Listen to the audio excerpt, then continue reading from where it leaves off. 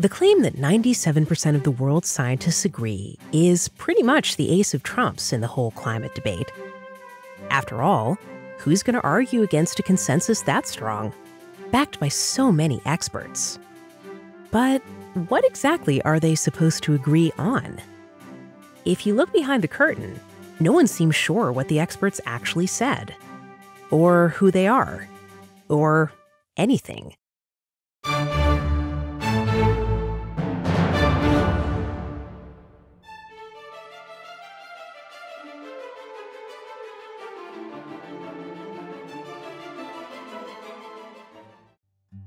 At first glance, it seems straightforward enough. In 2013, President Barack Obama famously tweeted that, quote, 97% of scientists agree climate change is real, man-made, and dangerous, end quote. In 2014, his Secretary of State, John Kerry, said 97% of, quote, the world's scientists tell us this is urgent, end quote. And that same year, CNN said, quote, 97% of scientists agree that climate change is happening now, that it's damaging the planet, and that it's man-made, end quote. That's pretty much what most people think when they hear the 97% slogan. Every scientist believes man-made climate change is an urgent crisis. But there are millions of scientists in the world. How many exactly were surveyed? When were they surveyed? Who did it? And what exactly did they agree on? Let's find out. I'm John Robson, and this is a Climate Discussion Nexus fact check on the 97% consensus slogan. To begin with, there are some ideas that pretty much all scientists accept. For instance, that birds are descended from dinosaurs, though that idea was once dismissed as highly eccentric. And when it comes to climate, you don't need a poll to tell you that carbon dioxide is a greenhouse gas, meaning it likely has some overall warming effect. That's been known since the mid-1800s, and if you did do a survey, you would find overwhelming scientific agreement on that point. Also, there are lots of indications that the world is somewhat warmer now than it was in the mid-1800s, the end of a natural cooling period called the Little Ice Age. Finally, virtually nobody disputes that humans have changed the environment of our planet by releasing emissions into the air, changing the land surface, putting things in the water, and so forth. These aren't controversial ideas, and they're accepted even by most climate skeptics. What we don't accept is that any of them prove that humans are the only cause of global warming, or that climate change is a dangerous threat. If 97% of scientists believe that, it would be troubling. Though even so, we'd still have to find some plan whose benefits outweighed its costs. In any event, that level of consensus that the problem was man-made and urgent would certainly be noteworthy. But the thing is, they don't agree on that. A close look at what survey data we have, and there isn't much, tells us, yes, there's a great deal of agreement that CO2 is a greenhouse gas to some degree, that the Earth has warmed in the last 160 years, and that humans affect their surroundings. But that same survey data also tell us there's far less agreement on everything else, including whether we face a crisis. So, where did this 97% claim come from, and why is it so widely repeated? The 97% claim seems to have begun with a historian of science named Naomi Oreskes, who in 2004 claimed she'd looked at 928 articles about climate change in scientific journals, that 75% of them endorsed the consensus view that Earth's climate is being affected by human activities, and that none directly disputed it. By 2006, in Al Gore's An Inconvenient Truth, this finding had somehow morphed into a massive study of every scientific article in a peer-reviewed journal written on global warming for the last 10 years, and they took a big sample of 10%, 928 articles. And you know the number of those that disagreed with the scientific consensus that we're causing global warming and that it's a serious problem? Out of the 928, 0. That was a fib. Gore took a study that found 75% endorsed the idea that humans have some effect on climate and turned it into proof that 100% of scientists believe it's a serious problem. It does no such thing.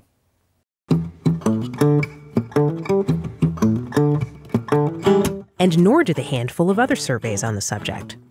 For instance, 5 years later, in 2009, a pair of researchers at the University of Illinois sent an online survey to over 10,000 Earth scientists, asking two simple questions. Do you agree that global temperatures have generally risen since the pre-1800s? And do you think that human activity is a significant contributing factor?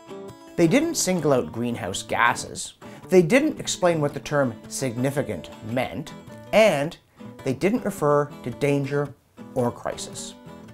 So what was the result? Of the 3,146 responses they received, 90% said yes to the first question, that global temperatures had risen since the Little Ice Age, and only 82% said yes to the second, that human activity was a significant contributing factor. Interestingly, among meteorologists, only 64% said yes to the second, meaning a third of the experts in the study of weather patterns who replied didn't think humans play a significant role in global warming, let alone a dominant one. What got the most media attention was that among 77 respondents who described themselves as climate experts, 75 said yes to the second question. 75 out of 77 is 97%. Okay, it didn't get any media attention that they took 77 out of 3,146 responses. But that's the key statistical trick. They found a 97% consensus among 2% of the survey respondents. And even so, it was only that there'd been some warming since the 1800s, which virtually nobody denies, and that humans are partly responsible. These experts didn't say it was dangerous or urgent because they weren't asked. So far, the claim that 97% of world scientists are saying there's a climate crisis is pure fiction. But wait, you say, there must be more. Yes, there is, but not much. Another survey appeared in 2013 by Australian researcher John Cook and his co-authors, in which they claimed to have examined about 12,000 scientific papers related to climate change and found that 97% endorsed the consensus view that greenhouse gases were at least partly responsible for global warming. This study generated headlines around the world, and it was the one to which Obama's tweet was referring. But here again, appearances were deceiving. 2/3 of the papers that Cook and his colleagues examined expressed no view at all on the consensus. Of the remaining 34%, the authors claimed that 33% endorsed the consensus. Divide 33 by 34 and you get 97%. But this result is essentially meaningless because they set the bar so low. The survey authors didn't ask if climate change was dangerous or, quote, man-made, unquote. They only asked if a given paper accepted that humans have some effect on the climate, which, as already noted, is uncontroversial. It could mean as little as accepting the urban heat island effect. So, a far better question would be, how many of the studies claimed that humans have caused most of the observed global warming? And oddly, we do know, because buried in the author's data was the answer, a mere 64 out of nearly 12,000 papers. That's not 97%, it's 1/2 of 1%. It's 1 in 200.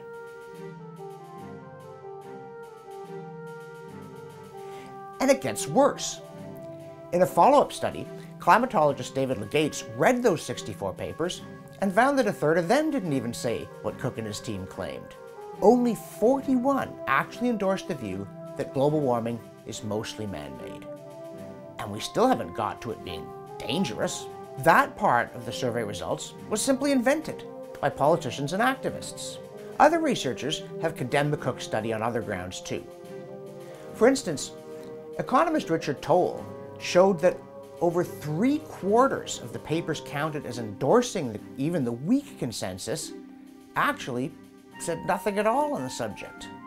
And evidence later emerged that the authors of the paper were drafting press releases about their findings before they even started doing the research, which indicates an alarming level not of warming or of consensus, but of bias. The reality is that neither this study nor a handful of others like it prove that 97% of scientists believe climate change is mostly man-made, let alone that it's a crisis. And the fact that people who claim to put such stock in settled science accept such obvious statistical hocus pocus is both astounding and disappointing. So, what do climate experts really think? The year before Obama sent out his tweet, the American Meteorological Society, AMS, surveyed its 7,000 members. They got about 1,800 responses. Of those, only 52% said they think global warming over the 20th century has happened and is mostly man-made. The remaining 48% either think it happened but is mostly natural, or it didn't happen, or they don't know. And while it's possible that the three-quarters who didn't answer split the same way as those who did, it's also possible that committed alarmists are more likely to answer such surveys. In any case, it's a small sample, even of AMS members, let alone world scientists. There was one more survey a few years later by the Netherlands Environment Agency that claimed 66% of climate experts believed humans were mostly responsible for warming since 1950, which falls far short of 97%, even if it outperforms the other studies. A social psychologist named Jose Duarte, who specializes in survey design, published an analysis of that one, pointing out that they diluted the sample by including large numbers of psychologists, philosophers, political scientists, and other non-experts, making their results meaningless as a measure of what scientists think. Just as we find that the people who cite that 97% number are overwhelmingly not trained scientists, certainly not trained statisticians. So we're no further ahead than when we began. Most experts agree on the basics, namely that carbon dioxide is a greenhouse gas and probably causes some warming, and that humans have some impact on climate, probably including some warming. But they actively debate the rest. How much warming will there be? Is it a problem? Should we try to stop it? Or adapt? Or wait and see? These are all important questions, and we need good answers. And there's the claim that many of the world's national science academies, representing hundreds of thousands of scientists across the globe, have issued statements supporting the consensus about global warming and demanding government efforts to cut emissions. The problem is, not a single one of those societies took a survey of their members before issuing their statements in the name of their members. The statements were put out by a small number of activists using their committee positions to make it look as though their views were shared by all the world's experts. But if they are, why didn't these authors survey their members before publishing the statements?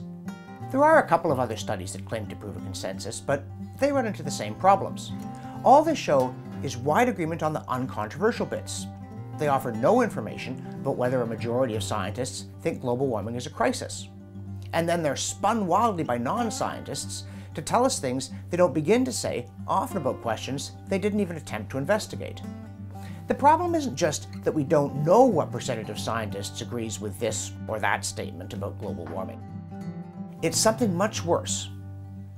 All this talk of a 97% consensus amounts to a dishonest bullying campaign to stifle scientific debate just when we need it most because the question looms so large in public policy.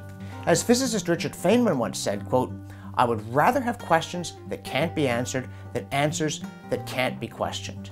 And that's especially true when we're asked to take drastic action based on those answers. Not long ago, that survey expert I mentioned earlier, Jose Duarte, warned his fellow scientists about the negative consequences of claiming consensus. He said, quote, "It is ill-advised to report a consensus as though it is an aggregation of independent judgments. Humans are an ultra-social species, and dissent is far costlier than assent to a perceived majority.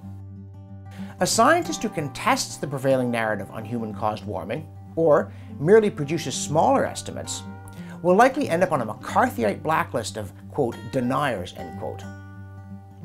Self-described mainstream climate scientists refer the public to such lists, implicitly endorsing the smearing of their colleagues.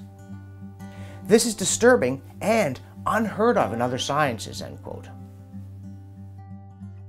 The unfortunate truth is that there is strong political pressure for climate experts not to question claims of impending doom.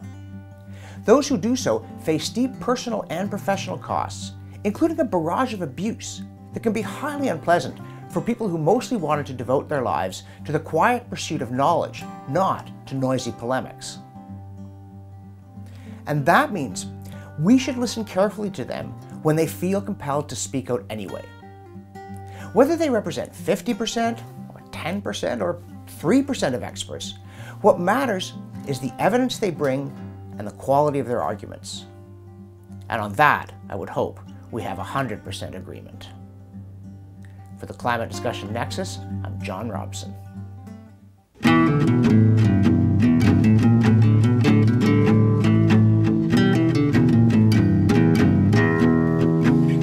That's right.